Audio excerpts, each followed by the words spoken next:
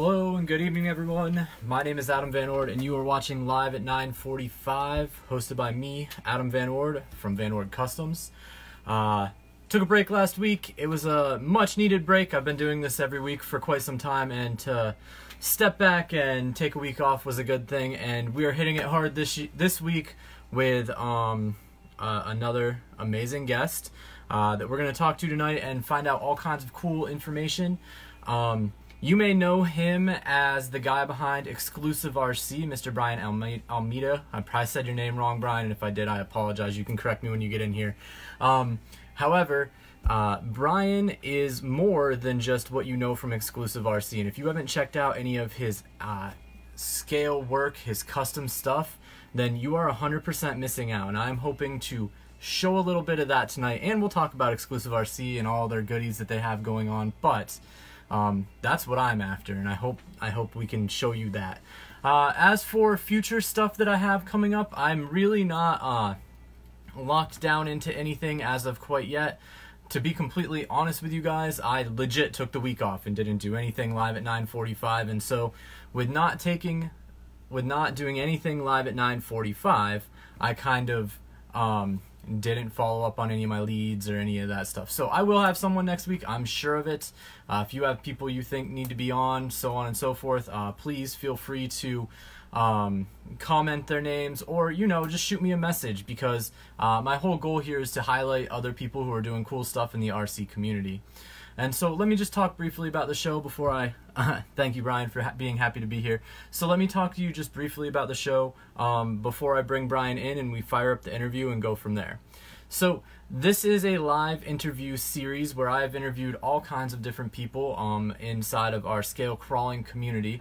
If you haven't checked out any of my videos, you can find them over on YouTube under Van Ord Customs. They are all uploaded over there. Every single one that I've done so far is uploaded and easy to find at Van Ord Customs. In fact, there's a whole playlist of them.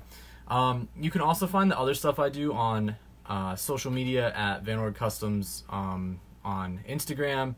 You can find me on Facebook for Van Ord Customs. I have a business page.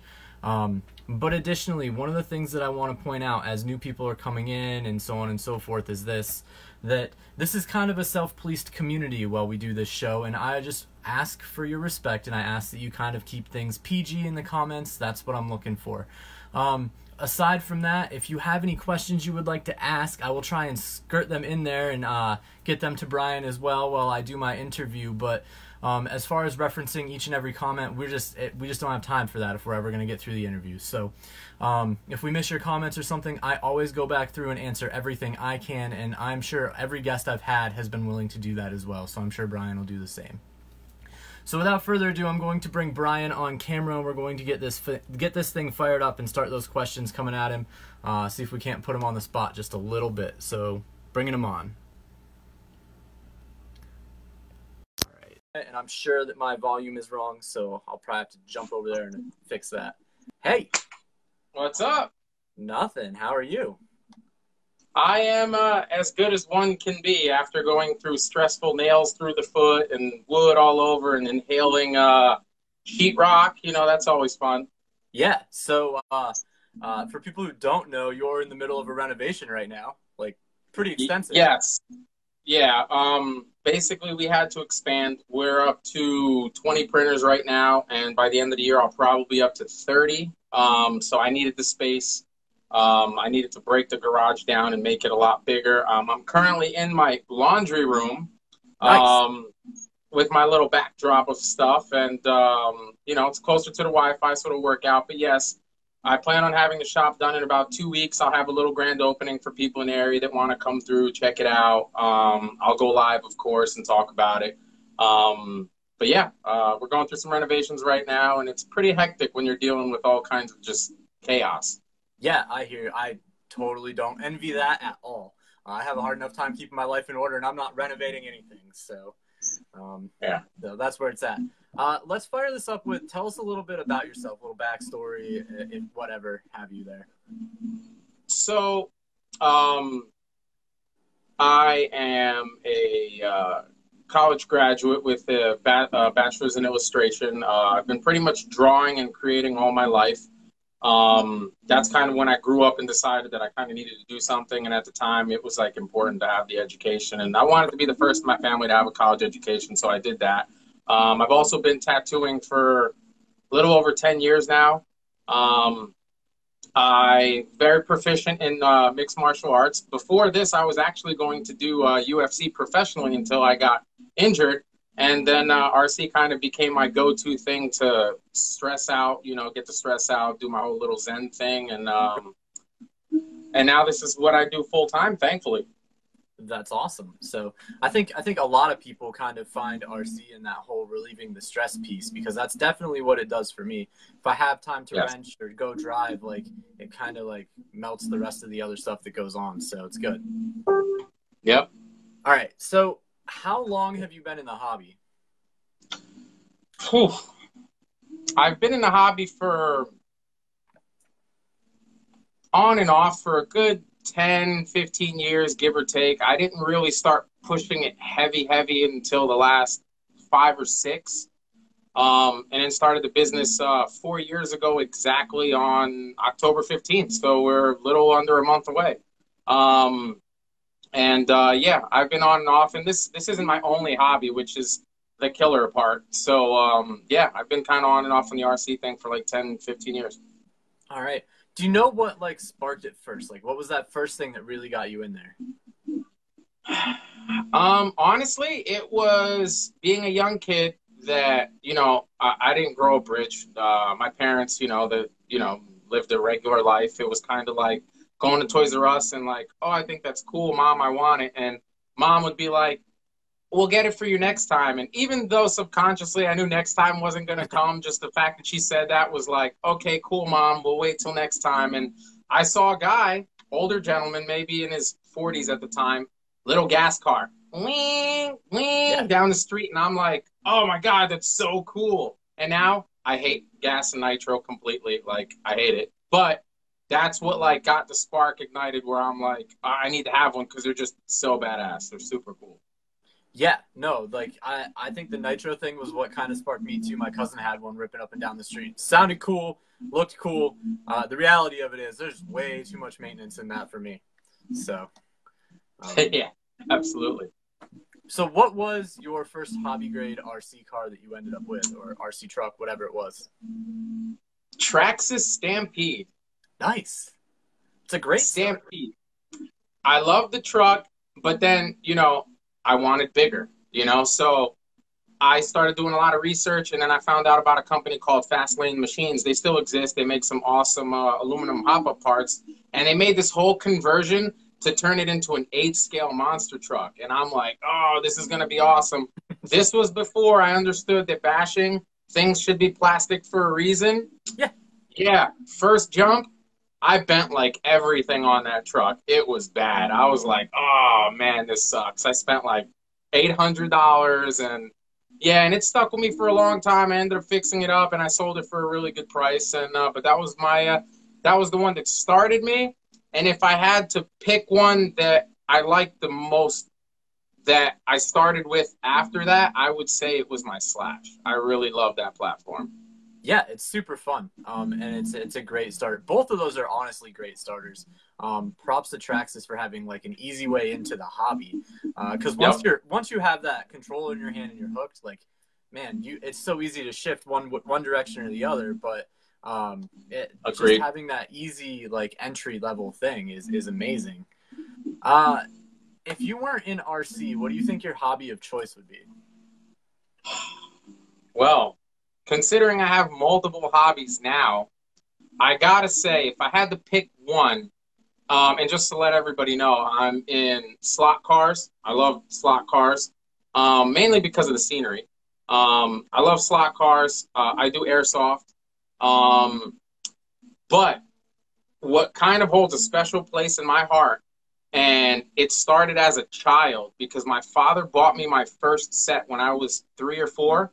Okay. But it was one of those where it was like, look what I got you, but you can't play with it because you're going to mess it up. I'll give it to you in a few years, And I returned the favor like 3 Father's Days ago, and I bought him a set.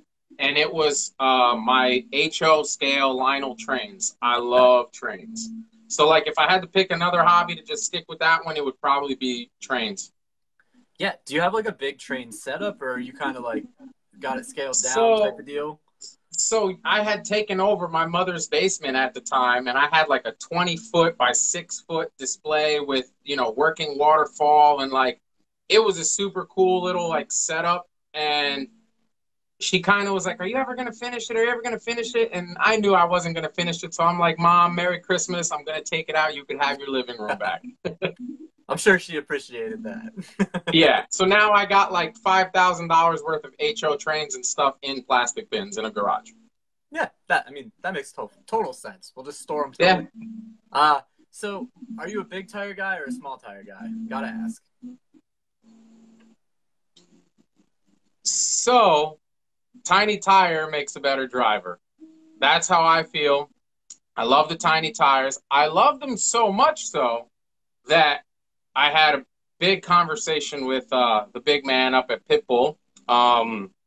Do a lot of engineering work for him, and I said, "Hey, it would be really cool if we released a certain tire that's sitting right there in a 155."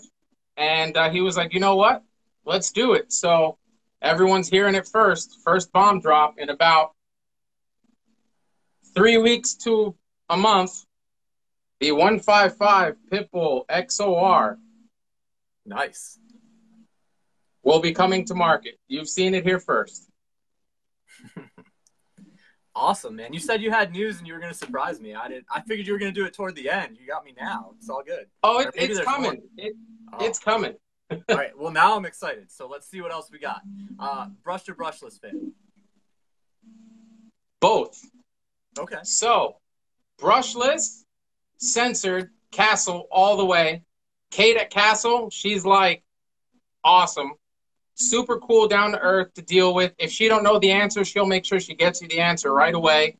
Brushless censored all the way for my crawlers, especially because I like to put a lot of stuff in my crawlers. They tend to have 9 to 15 pounds sometimes, like this behemoth. Yeah. But brushed for my construction equipment. 14 scale, brushed with a 4-to-1 gear reduction. Greatest combo ever. Brushless is a bit overkill for the semi truck stuff. That's fair. I get it completely. What is your favorite thing about RC in general, the whole RC hobby? This, being able to talk to people, to communicate. I find myself wanting to go to events and run, and I end up not running because I spend more time just talking to people and hearing about their stories, or them showing me how they use, my accessories, or just how they make their own stuff. Like, I just like interacting and getting other people's perspective because it helps center myself and it helps me give a better product or make a better product because I get to hear people's input, Like, I love the fact that people will approach me and talk to me because, hey, I'm human. I'm totally approachable. So I love communicating. I love meeting new people. I mean, ultimately, when you run a business, your number one goal isn't, hey, I'm going to make 1 million friends. But if you make friends, it's a total, like, it's an extra, Right.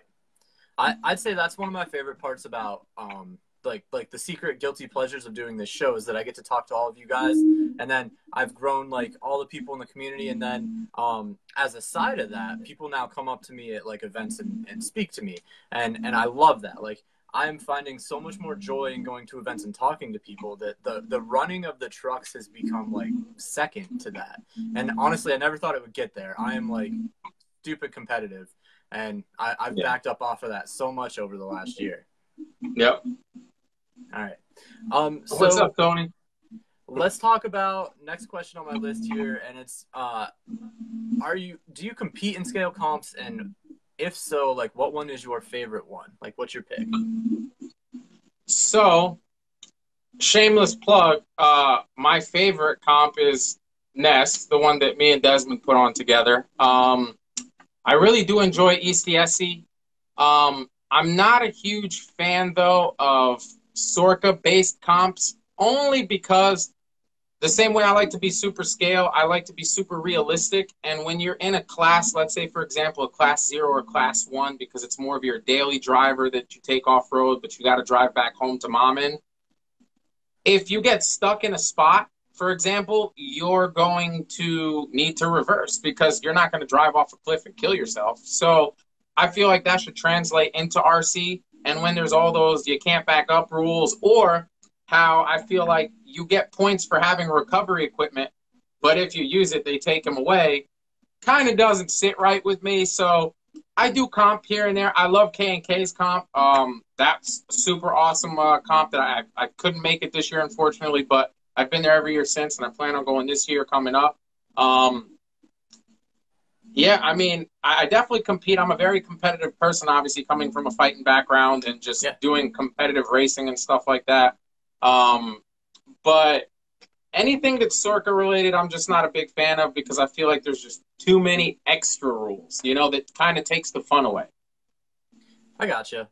I understand that completely, and I'm a huge comp fan. Like, I love all of the stuff, and I actually, like, I've tried the whole no reverse thing, and man, there's something about the technicality that you have to put in there to not back your truck up that I absolutely love. But I understand, like, all the aspects of it, but I just like the technical aspect. That's just where I'm at.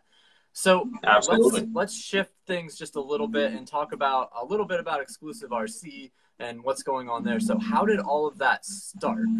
How did it begin? So it actually, a big part of it was due to my fiance. The reason being is because I was tattooing. I actually had an automotive shop that I've had for a good 8 years prior, where I did the same thing I'm doing now in RC. I did it in full scale, custom builds, motors, bikes, paint jobs, fiberglass, carbon fiber, all that good stuff. But it was starting to slow down at the time. You know, I call it people having caviar taste with Pizza Hut money, you know? So it was one of those things that I'm breaking my back, I'm killing myself. And, you know, I sat home and I literally said, I really want to just make a scale toolbox. And I literally took styrene, I made a scale little snap-on toolbox, and I posted it on Facebook. I just said, hey, guys, look at this snap-on toolbox I made. And I got a flood of, is it for sale? How much? And I'm like, no. And then it's like, okay, $20. Okay, I want 3. And I'm like, oh, $40. 60, 80. And I'm like, wait, I think I can make some money. So I started making a few boxes, but then I realized, like, man, it's taking me like 6 hours to start and finish this thing perfect, paint, the whole 9. I got to find either somebody I can teach or some way to produce this faster with the quality. And then 3D print just fell in. And I'm like, so if it takes 6 hours to print the toolbox, I can technically be doing something else for 6 hours. So it's like having 2 of me. This might actually work. And then she told me, she says, you got to pick one. You can't put 100% into this and 100% into that and the other thing. Pick one thing, make a website, make it legit, put your all into it, and just see where it takes you. And I said, all right, I'm closing up the shop, and I'm going to start doing this RC scale stuff because I love it. I'm scale from way back when with the HO stuff and sceneries and stuff, and I just wanted to implement it into a bigger functional scale. Gotcha. Makes sense to me. That's awesome. Sorry, I got distracted for a second. It's cool. What is your favorite part? So when you run the RC business stuff, obviously you have a favorite part and a least favorite part. So what would the favorite part of it be? And then what's the part that's like difficult or that you just you're like, oh man, I have to do that. So.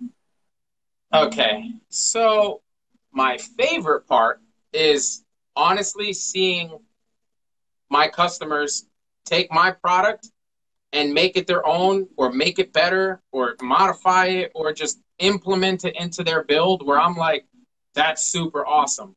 I mean, there's guys out there that are buying, you know, like my motors, and they're weathering them, they're modifying, they're doing all this stuff to it. And I'm like, wow, like they just took it up a whole nother notch, you know? Or like they take these rigs that are super awesome. Like Scott, when he does his awesome custom builds, and then he throws in like my seat, my tack, just accessories that throw it over the top. And it's like I'm so humbled and proud to be part of this build or these builds because these guys are doing these phenomenal jobs. That's my favorite part. Is like seeing. It's kind of like seeing your kid grow up. My worst part, aside from paperwork, because that's always the worst, is that Oh yeah. just generalizing it is, unfortunately, you can't please everyone no matter how hard you try. And like, I got to tell you, I'm a people pleaser. If something goes wrong, I'm the first one to try to fix it, take care of whatever the issue is. But sometimes you just can't please everybody no matter how hard you try, and that part is very frustrating. Dude, I totally get it. Without a doubt, pleasing everybody is difficult in general. A lot of people either do or do not know that I'm a teacher, and so I spend my entire day trying to please everybody I come in contact with. And you're right, you can't please everybody, and that definitely puts a drain on some of the stuff, especially when you try really hard to do that all the time. And yeah, so I feel like a lot of people recognize you from the 3D printing side of what's going on. But one of the things that I was lucky enough to explore at East Coast was like your custom scale building of all the intricate stuff that you do for yourself or for other customers as well. Like sometimes you'll do builds for them. Do you have anything kicking around that you can show off to kind of highlight that and what's going on there? So, yes, I got two things. One, actually, which is also, I guess it's still in the RC hobby, but it's also something else I do. They got those 1/16th scale tanks, the ones that shoot the BBs. So, like, Yeah. I had this whole, like, I want to get tanks, and I want to get, like, those really super detailed, like, they're not G.I. Joes, but they're military accurate figures from, like, World War II and stuff like that. I want to get those, and I want to build, like, a town and some scenery. And then I want to like do 2 versus 2 or 1 versus 1, and like the last person to knock down the other guy's figures wins, and we call it Tank Wars. So I literally went and got foam from Home Depot, and I took that green pinkish kind of foam, and I made this out of it. Sweet. So like it's basically like a beat up building, you know, with the shrubbery, bullet holes, the whole nine. You know, that's the front side. That's the back side. Awesome. You know, so basically, we set these things up, and this is one of multiple buildings. We set this up, and we pretty much get put the figures on there, and then you're driving your little tank around, and you're trying to shoot the guy's figures off. So that's one little thing I do a lot of custom work for, and that stems from the HO scenery and just scenery in general. And then I think my coup de grace, as they say, or my favorite build of that I've put together is one of two. And she's pretty heavy. We call her Big Bertha. And this is my Caterpillar 773G, which has a 3D printed me inside. Yeah. It has the actual scale motor that houses the electronic motor. It's all metal construction, metal, styrene, obviously some 3D printing, all custom. Yeah. This thing gets used. It weighs about 42 pounds. So that was a little workout. And it took me 477 hours to build that one. The second one, which is the same thing in white, took me 377 hours to build. So I knocked 100 hours off from figuring things out and whatnot. Right. It's able to haul a payload of 65 pounds, and it's able to pull 220 pounds. Yeah, so I got to check that out in person at East Coast, and so much so that I even brought my little guy back, and you were super accommodating. You let him, like, you showed him the whole everything with it. You drove it around, dumped it, all that stuff. It was awesome, man.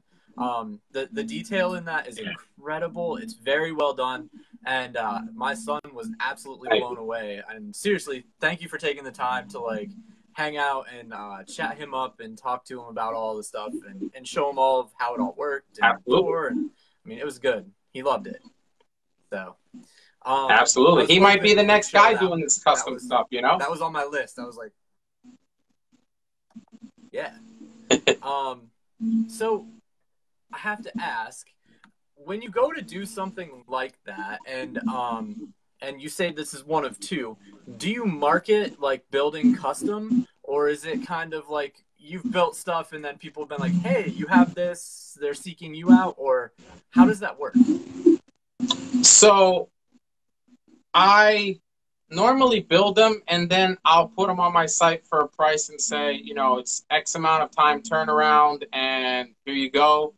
But after putting so much work and effort into these things, now that I'm kind of established and people have seen my work, the way I do it is I make an announcement and say, I'm going to build this model and I'm only building 10 of them or 5 of them.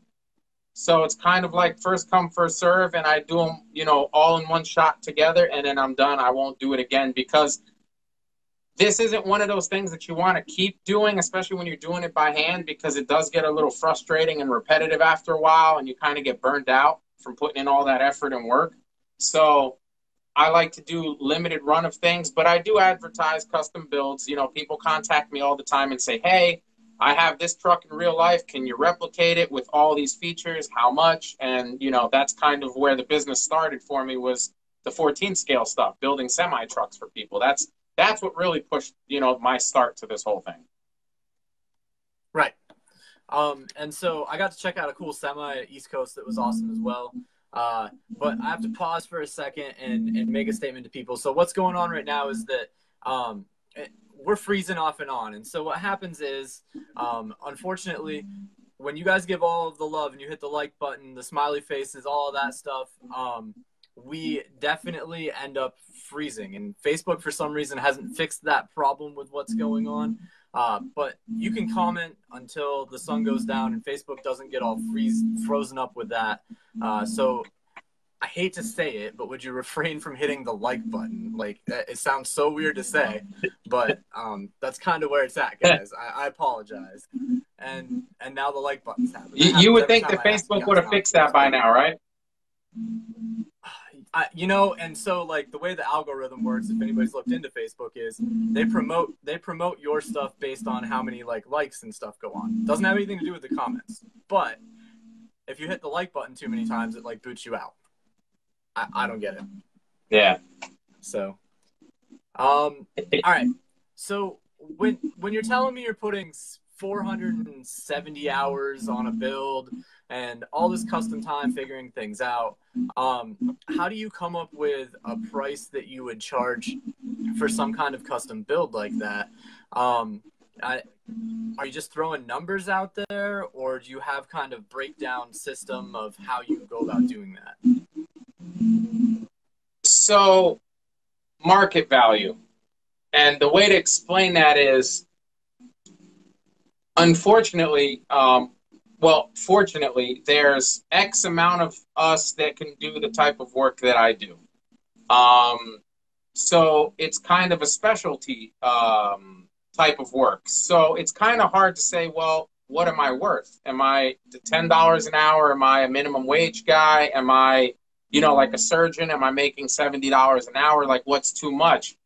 But it's market value, because I'm going to go, for example, this 773G, I sold the white one to a gentleman in Germany, and I sold it to him for $7,700. Right. Now, there's another company in Germany, I forget the name, that makes a similar truck like this one, but it's generic. It's not really a cat. It's not really, you know, anything. It's just a mining truck, and it sells for about 45 to 5,000 euro, which equates to almost $6,000.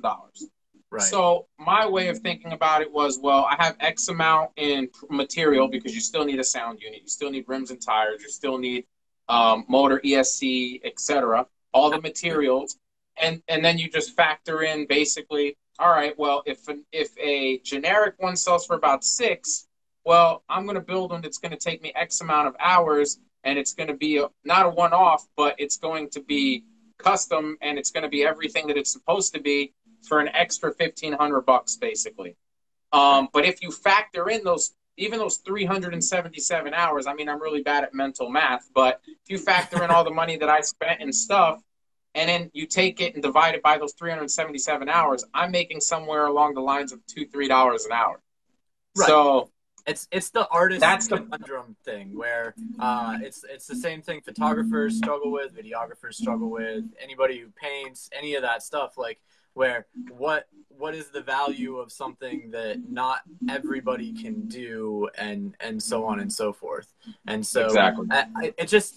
It's just one of those things that always you're curious about when you're on the other end and you're looking at purchasing something like that. You go, well, where did they come up with that figure? And so it's nice to hear, like, there is thought process. You're not just like, 10 grand, that's what it's going to be. It's 10 grand. Like you took time and you thought, and you definitely put effort into the process. I don't throw out a price because, like, you don't want to seem like you're taking advantage of the person, but at the same time too, you don't want to basically work for free, because at the end of the day, I got to keep the lights on. So absolutely. And at the end of the day, you are selling it, and that's what you do. Okay. Do you do a lot of builds for others, or do you primarily do it for yourself? So I do a lot of builds for others. In the first year of my business, I did do a lot for myself. That particular truck was one of 13 major builds, 300+ hour builds that I did in 1 year. And that was like my drive of saying, I need to get out there. I need people to see what I'm capable of, so that when I say, hey, I can build that for you, they're like, what do you got to show me? And I got a whole repertoire of stuff that I can say, look, this is what I can do, and get that business in.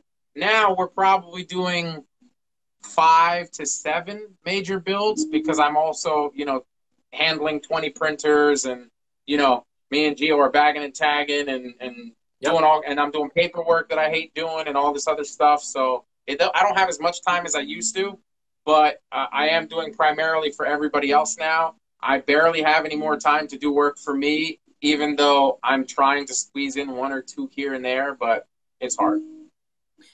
Understandably. There are so many things fighting for your time all at the same time. And so in doing that, it makes it hard to build things for yourself, especially if you're trying to promote and grow what you're doing in the business side of it.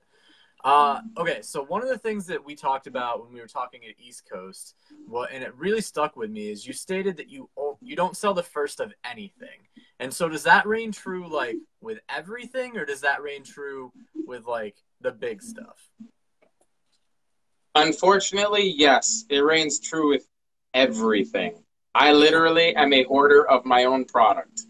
I will not sell the first of anything that I make, custom, production, whatever it is. I mean, I'd really have to be in, like, dire need of money, I guess, to sell these things, because it's almost like, I equate it to almost like selling your child. You raised it, and then it's like, well, here you go, $20, you can have this kid that I spent all this money and time on, So no, I generally keep, I probably have about a good 90 to 95% of one of everything that I've made. All right. Like, I was just curious, because, I mean, you have everything from the tiniest little scale item to these huge trucks. I was curious if it, like, was across the board, or if it was, like, only on the big stuff. So interesting. Nah, it's everything. So the next question I'm actually really partial to. And so there's 2 reasons I'm really partial to it. 1, it's a phenomenal question. And 2, this question came actually from my father, directed at me, when I did, like, my own self, like, talk about why I do what I do, all that stuff. And so his question is, what is the dream, like, your dream build, and can you break it down by the components, like chassis, wheels, tires, electronics, whatever? It's a hard question. So I think for this question, we should put it together with your last question. and I'll answer both simultaneously. So you want me to bump it to the end? So we'll skip this question till the end. Perfect. That works for me. All right. What is one thing you will never leave off of a scale build?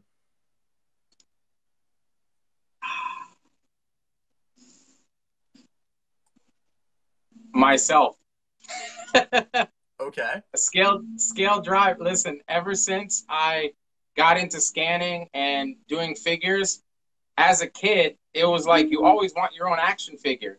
And now that I'm able to do it, it's like, oh, I have to have a driver. My guy's got to be in there. I have to be in there driving. And like, depending on the truck, it'll be like happy me or angry me or just monotone me. But it's got to be a driver. Yeah, a driver. Oh, a driver and a good set of wheels. I think wheels makes or breaks a vehicle, honestly, in real life and in RC. I could not agree with you more. If my wife was watching right now and like or sitting right here, she'd be like, "Man, someone else agrees with you." I'll be like, "Man, look at the wheels on that car. That's hideous." And she goes, "Oh, whatever." Yep. No, wheels make or break a vehicle. Period. Hands down. You have to think when you select wheels. You can't just buy any wheel to fit any vehicle. They have to fit. And there's no way to define that. It's a look that people are going for. So Anyway, back to what we're talking about. Are you a Facebook fan or a forums fan, and why one over the other? So I'd like to say I like them both. And no, it's not because I know you, Matty Kett. I love Matty Kett, what he does for the hobby. Super awesome guy. So I love the forum because when I started really pushing this as a business, I did research upon research. I've read posts after posts, hundreds, if not thousands of pages of information and what he's using, what he did, his technique, her technique. And just, it's like an encyclopedia. I love that you can go back to it and it's still there. It's kind of like your own personal collection of stuff. But, right. And this is a big but, I hate, and now I don't know if it's the same now because I haven't been on a forum in well over a year. I'm sorry, Matty Kett, I've been trying. But I hated the fact that I had to take a picture, upload it in the photo bucket, then take a link, copy and paste it here, and like it was this whole big nightmare that I'm just like, I can't do this. And then when Facebook came up and it was like, oh, upload, and you're like, this is amazing. So I love Facebook for the speed and, you know, getting people right away real quick. But I love the forum for the information and being able to go back and it's still there and you're not trying to search it forever because it's 10,000 posts down somebody's, you know, live post or whatever the case may be. So it's a love-hate between both. The one thing I do, there is a big but with Facebook is, unfortunately, I hate all the trolls. There's a lot of just spam and, you know, BS that shouldn't be on there, and it kind of makes it frustrating. Yep. So it's a love-hate between the both. I am going to try to go more onto the forums again because I do miss it. But ease goes to Facebook, information and just search and knowledge goes to the forums. Awesome. Yeah, so I'm going to refer to some of the comments that are going on right now only because I just want to re-up what I had said earlier. Unfortunately, Facebook does not like when you like my live feeds, and so I'm not hating on you guys. I love the support. I wish you could just keep mashing the like button all the way through, but it freezes me, and so it'll like boot us out, which is super annoying, and it just ruins the feed. So comment. Show us your love in the comments, but unfortunately, Facebook does not like the likes. I don't know why. They definitely they should fix that. Like really, like Facebook. It's using too much free data. That's what it's doing. I guess. I don't know, but all those likes in there, man. Facebook should fix that because it totally dulls things down. I love seeing that all pop up the side, but it definitely slows things down. All right. So here, I'm going to pose this to you, but I'm going to pose this to all the people out there that are watching as well, because I want to fire up some chat going on over there on the side. What is the best piece of advice that you can give to a scale newbie, someone who's brand new, or if you're like brand new and somehow you've made it into here and you're watching all of this, thank you, by the way. But what is the best piece of advice you've had given to you? So what is the best piece you can give?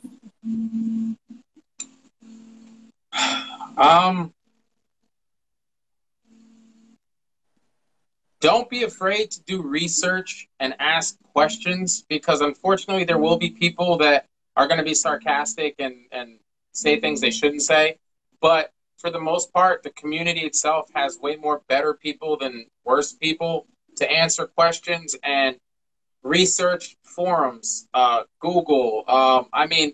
Research when you're getting into builds, when you're doing stuff. Ask opinions, ask questions, get on these Facebook groups. I mean, you can think of any type of vehicle from Vanquish to Traxxas to whatever that has a page. There's a group page that some fan decided to make, and now there's like 10,000 members, and you literally ask a question, and you're going to get 90% of the time legit answers like, hey, I've used that product aftermarket. It sucks. Go to this company or use this part, and it'll help you make a decision. Because speaking for myself, I hate having to buy things 3-4 times. I want to be one and done, and that's it. So if I can get information from people that'll help me make that decision, it's that much better. Don't be afraid to ask questions. That's probably the best advice I can give. And do research, lots of it. Awesome. That's great advice, man. So I'm going to sidebar this conversation for a second, and I'm going to go to one of the questions that keeps popping up, and I could not figure out what they meant until I remembered seeing it at East Coast, and I can see it sticking in there over your head. Someone keeps saying motor stand, motor stand, motor stand. And so I see all the motors sitting on that giant rack. Can you pick it up and bring it this way? That's got to be what they mean, and it totally is worth seeing. So this is what I was welding up, was my little heavy-duty metal stand for all of my scale motors with the grating. I have this one, and then I have the one right there that's holding up. I got 16 motors here, 16 out of 22 that I offer, and 7 more to come. All right. So, okay. So now's where things get tougher, because I'm going to ask you where your inspiration comes from inside of the hobby. Who are your influences in the scale crawling segment of our hobby? And if you had to pick someone who you feel would be a good candidate for this show, who would it be and why? That's always a super loaded question. It's funny because I thought about it for like some hours, maybe a day or two, and I still couldn't come up with that specific answer. I can tell you, there's a lot of people in the 14 scale community from the forums that do super amazing, skilled, labor-intensive work. In the crawler side, Scott Lempert is definitely on the top of my list. I mean, I look at him and, he's pretty much young enough to be my father. And, sorry, Scott. And he's doing build after build after build. And I'm like, this man's got a wife. It's like 18 and a half dogs. He's got grandkids, kids. Where does he find the time to do this? I do this for a living, and I don't have time to do all these awesome builds and stuff, so much so that I have, in the past, commissioned Scott to do start builds for me, because it's like I've gotten to that point where I can prove that I can build. But what I can't do is stop time. I don't have that time. So if, Scott, you got some time to start this build for me and then I can finish it, then that's what I'll do. And this is my favorite crawler to date. This is my custom power wagon. Hard body. Body was built and started by Scott. I got it back, and then I refined it. I did all the line work on the, all of this line work here on the doors. I did all Hmm. the little accessories, the hinges, stuff like that, the grill. I built the chassis, built everything from scratch. Um, Full interior, me, because you can't not have me in there. Um, and I got yelled at by a lot of people for driving it and like beating the crap out of it. And as you can see, it still has ECSC dirt on it because Yeah. it just looks cooler when you use it. And this was definitely one of my more fun super builds. This build actually went with me overseas to Taiwan, to Hong Kong. It's been to Portugal. It's been all over the U.S. Um, got the Bauhaus axles in it. So they make awesome stuff, super narrow axles. This is actually, the body's closer to being, I want to say like 11th, 12th scale. So everything's kind of a little Yeah. smaller, more compact, like a short wheelbase. But Scott's definitely a huge like influence because he just keeps at it and keeps putting out these awesome builds, and he kind of just goes with the flow. Today he's doing a rat rod, tomorrow he's doing a semi truck, the next day who knows. Super awesome guy, down to earth, does awesome stuff. I've seen new faces. Wes, you had him on the show. He like came Yeah. out of the blue. He decided to start doing it, and he does an awesome job. Absolutely. Donnie's doing some awesome stuff. Donnie's cheating though because he's doing a Mopar right now, and everybody knows that I have this weak heart for Mopars. So he's got my attention. Like, that's cheating. You can't do the Dodges because I'm going to be stuck to that. Yeah. Who else? You know, Matty Kett. He does some awesome scratch build stuff. He's done some cool stuff. Uh, Man, I'm drawing blanks here. There's so many people in the crawler community that are doing their own twist to stuff, and it's not Yeah. necessarily like a full custom or a full scratch, but just that little footprint or that little fingerprint of what they are into that truck makes it makes it something else. And I sometimes I get distracted, or I just sit behind my computer and I'm like, oh, I'm tired, I don't know what to do. And then I see a post and I'm like, oh wow, this guy's building this truck. And now the fuel's going, the fire's burning. I'm like, okay, I'm ready to go another 4 hours, and now I got to build this. Even though I never get started with my own stuff, but still, the thought's there. That's like me, man. I've been harboring projects. They just show up and like hang out.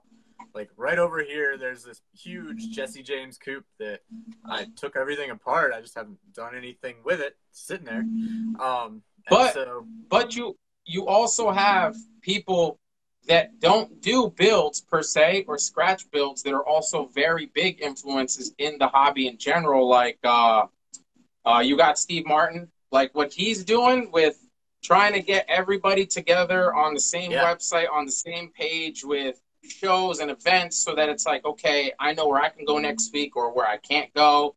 Um, the people doing the pages, the forums, hobby shop owners.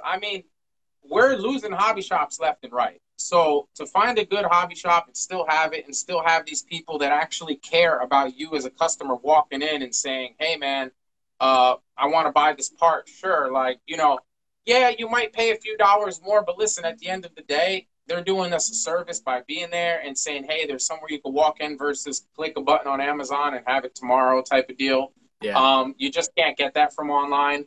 So there's a lot of behind the scenes people, engineering departments, people that are designing stuff, people that are making these awesome rigs um, a reality. Like, they don't get enough credit. I believe. So like they get a lot of that, credit for me. Like, I know a lot of these people on the inside, and like the stuff they do is awesome, and they're super humble because you don't see them out there saying, hey, I designed this or I did that for this person. So they got to get right. some credit too. Absolutely. So I have to ask you the hardest question ever. So you thought that one was hard. Wait till you hear this one. What is your favorite build out there that is not your own? And it's hard because there's so many amazing builds, but everybody always has a soft spot for one. This is an easy question, Oh, and well, I'm going what to the hit heck? you I with an thought this was answer. a hard one. I'm going to hit you with an answer you're not expecting. My favorite build, because technically it is a build. It's hard for me to pick a vehicle, whether it be from Scott or this person or that person or whoever's building. But my favorite build, because Right. technically it was built with two hands, is Smidgen's Gotcha. Folly. Hey, I'll give it to you. I freaking love it, and it's so small. So Nick did an That's the amazing craziest job, part. like designed so intelligently so that when he films or when he takes pictures, like it looks like you're immersed in this huge world, and it's really not. I don't know the exact size, but like it would fit in my living room. Like it's not Yeah. big, Yep. so it's crazy. Awesome. I will give that to you. That's a great answer for that because it's not a truck, but it's still exactly what embodies all the stuff we're doing, because they took something they think is cool and they built it, and it totally is related to all of the stuff we've got going on. That's a great answer. All right. So where do you see the scale crawling community heading in the coming years? It's only going to get bigger and better. When I got on, I was pushing scale hardcore, and I still am to this day. And from day one of my business until now, it's grown astronomically to the point that if you can't afford something, you get the courage to go and actually build it or make it from scratch. So I feel like it's actually bringing out all the creativity in these people, even if it's like making a jerry can or a cardboard box, like just being super creative. It's getting more and more and more scale, and you can see it now more so than ever with, you know, the builds, the build qualities, the accessories on the builds, whether they be purchased or scratch built. I don't think scale is going to go away ever. I think it's kind of like a collector's item. It's either going to stay where it's at or it's going to just become more valuable. And I don't think it's ever going to stop, honestly. I think it's just going to keep growing and growing. Awesome, man. I see it going up too. I really like that it's easier for people to get in. I like that there are more options for people who are beginning. And I really like that there are more options out there for events as well. Like when I started, you either went to a Sorka comp or you ran your truck in the woods. Like it wasn't like there weren't a bunch of options. And so now it's kind of like everybody has their own area where they can thrive and enjoy the hobby and what's going on. So I agree with you. I see it going in a positive way for sure. All right. So now I have to ask you about team drivers, because the team driver thing is always a hot button conversation. It's always a topic of interest. And so when I talk to people who are on the could you be a team driver aspect side of things, I try to tailor my question to that. Do you drive for anybody? Why'd you select those people? But because I know you have team drivers, I want to know what you look for in a team driver and why you're selecting those people. So my number one, I mean, my list is pretty intense, I guess you can say, but my number one character trait that I look for in a team driver is loyalty. And I'm super old school, you know, honest, like upfront, loyal as they come, give the shirt off my back to you type of deal. And I expect my drivers to have that same drive to the brand, to themselves, to the community. Just be an honest person, be helpful. Can't tell you how many times I get contacted by people saying, "Hey man, I love your products. I'd love to be a team driver." And I'm like, "Cool, I appreciate it. What's your favorite product?" "Well, I don't have any yet, but," and I'm like, "Oh, I see where this is going." And the reason I bring up the word loyalty is because if you set the bar at a certain standard for what you want in life from a driver position or as a team driver, I feel that you shouldn't accept anything else. And what I mean by that is if you want to be a team driver really, really bad for company A, but they tell you, you know what, right now it's full or we're not taking any in, don't just jump to company B or company C or D because company A said no to you, because then what you're ultimately doing is you're not showing that loyalty. You're kind of just looking for that deal. And with my guys, girls, guys, doesn't matter. It's not about the discount or the money.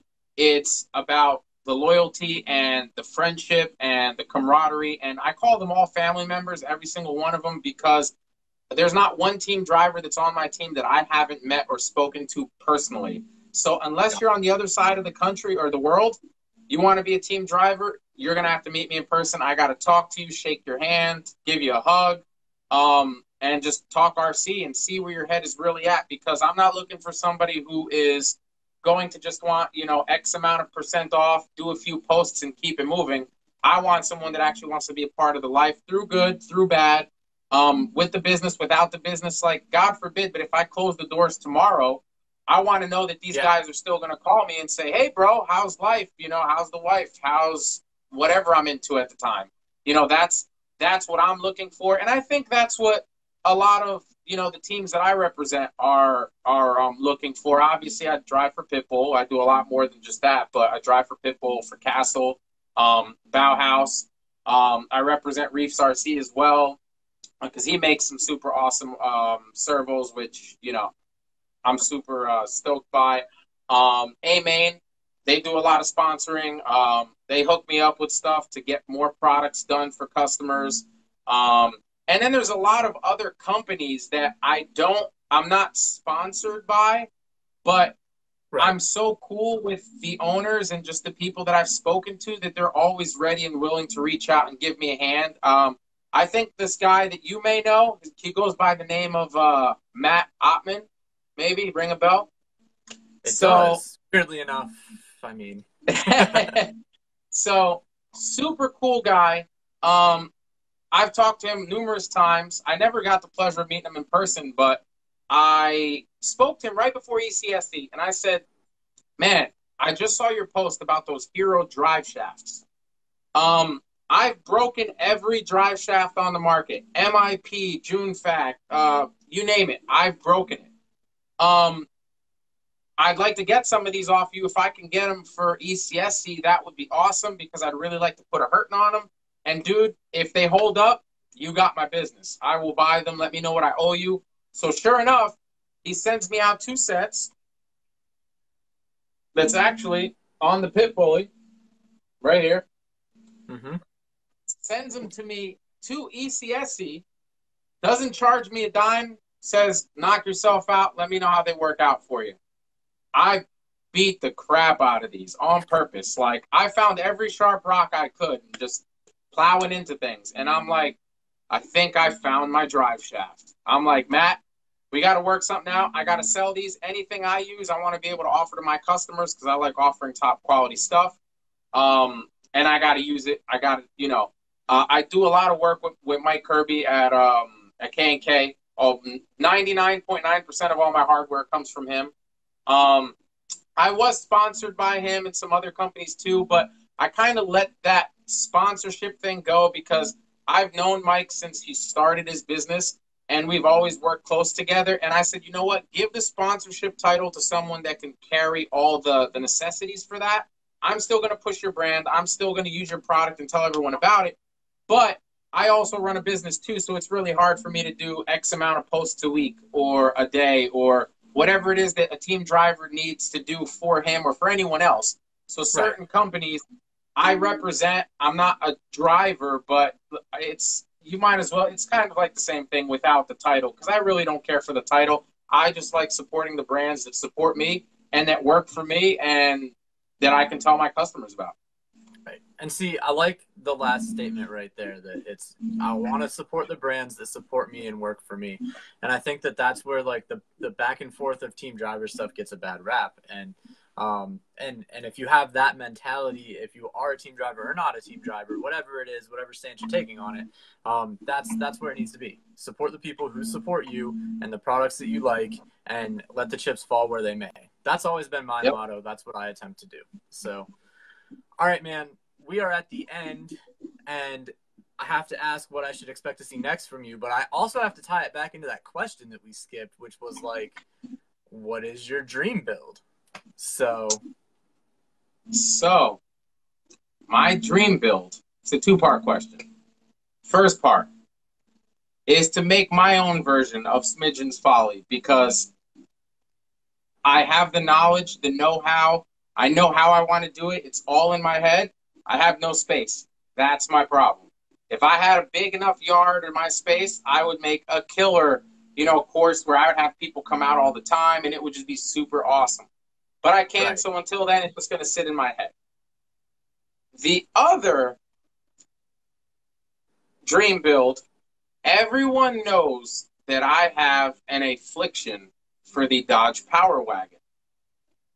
So I've currently acquired a real 46 Power Wagon cab, front end, that I am going to build to look like my pit bully. Because my dream build was that pit bully, the way it's designed.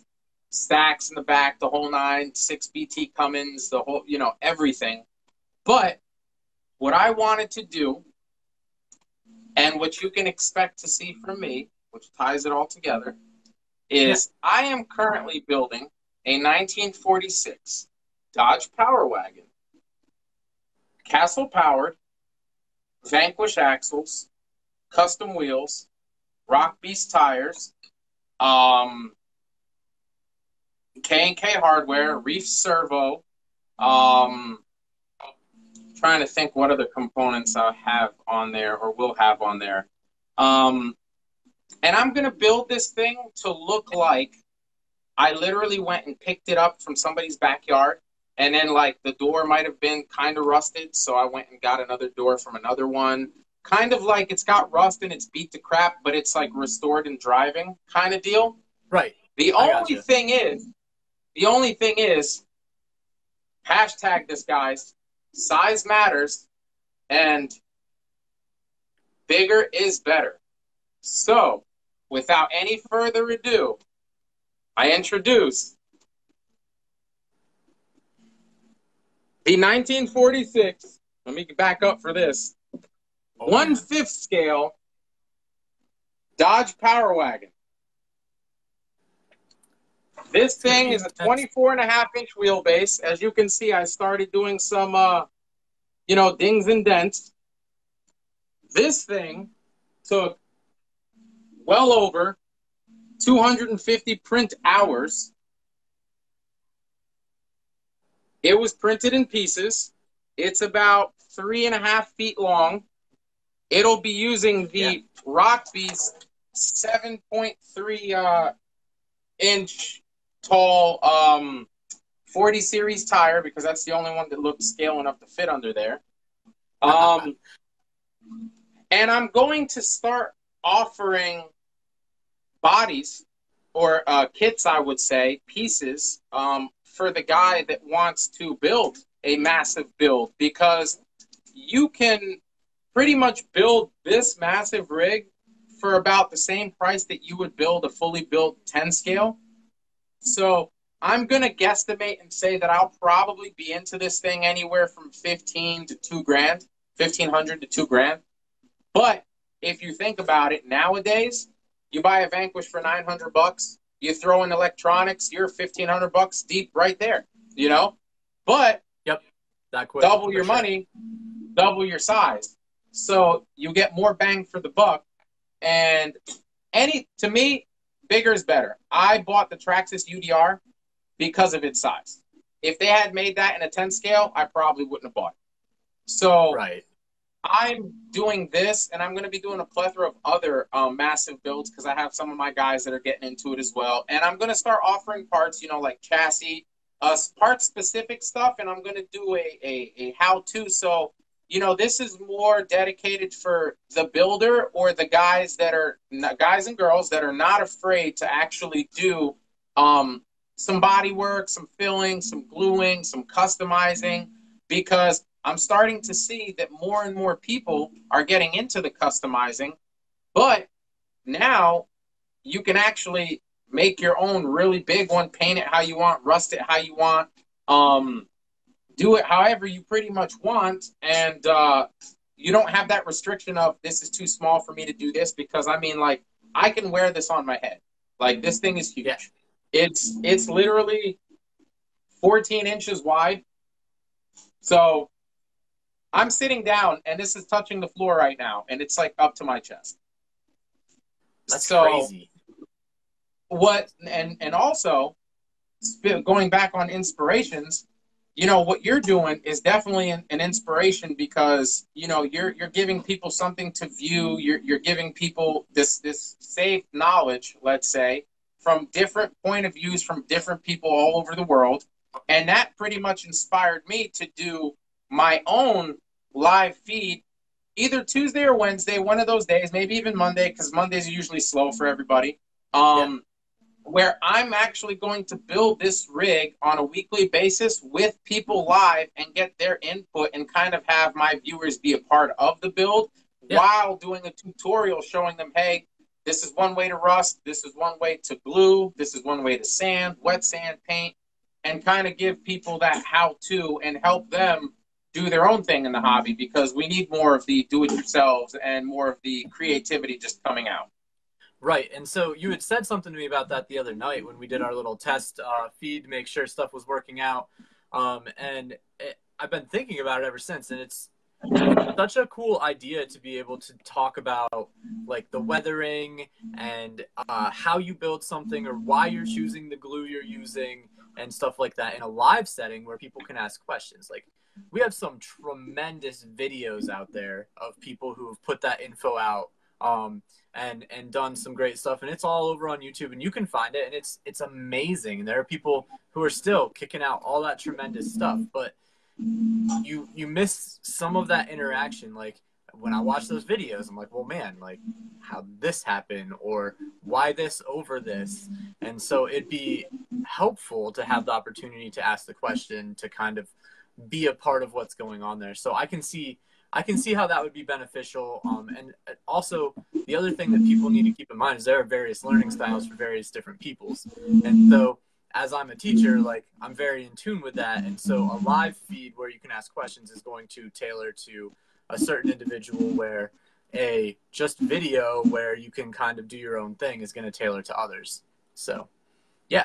Absolutely. And we'll blame Blazer for this, because he keeps bringing around that huge wrecker, and I'm like, I gotta have a big one too. And actually at ECSC, another thing that tipped the iceberg over, and I know you saw it, one of the guys from Super Shafty was selling that huge Jeep, and I was like, oh man, I want to buy it, but it's a Jeep, it's got to be a Dodge. So I was drooling, it's here now.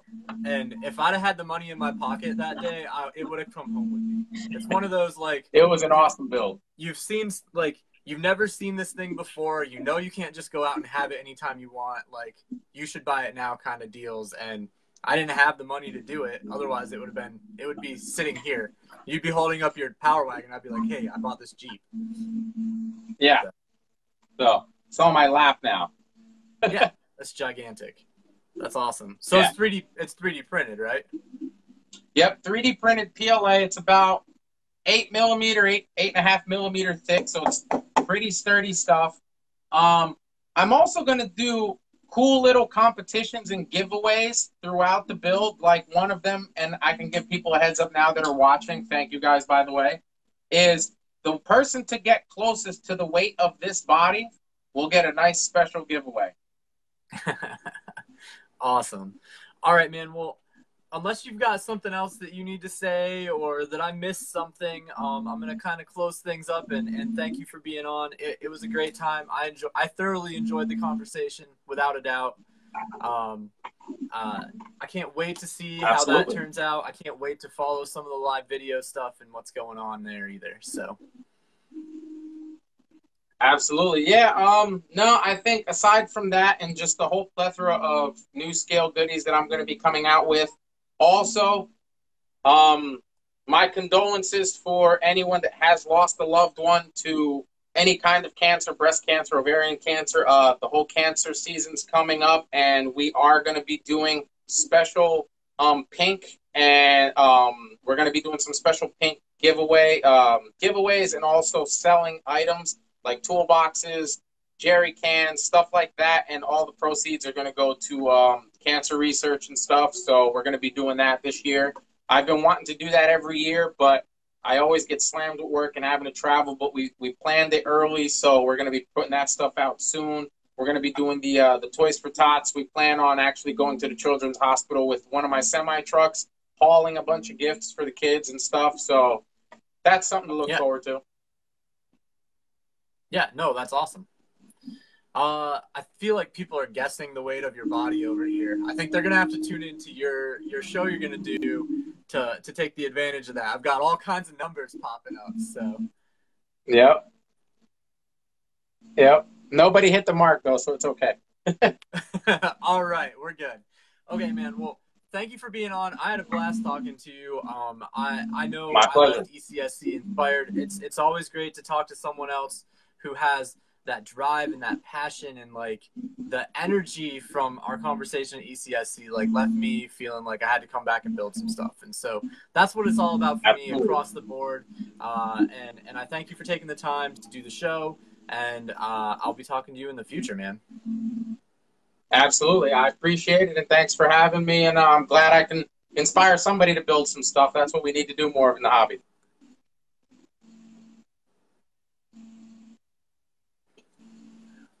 All right. Well, Mr. Dan Wilson is pausing us here with all his likes. So, All right. Have a good night, all man. right. Well, it's looking like we're ending. So I'm going to let you go, Brian, and I'll finish things out and close the show. But thank you for being on. It was a pleasure, and I'll be talking to you in the future. Absolutely, man. Take care. All right. All right. Okay. See ya. Maybe. Come on. All right. There we go.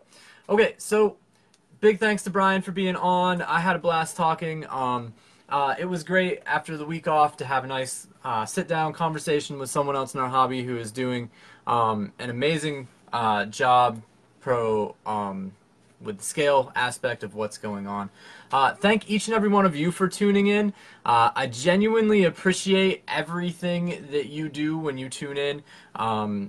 A weekly basis, I see a lot of the same names over and over again, and don't think, guys, that I don't see it. I'm going to close this thing out. I'm going to go back, answer some comments, see if I can't answer some questions. I saw some stuff pop up, but there was a lot of stuff going on as far as comments went, and I couldn't honestly address them and keep up with what we were doing in our conversation.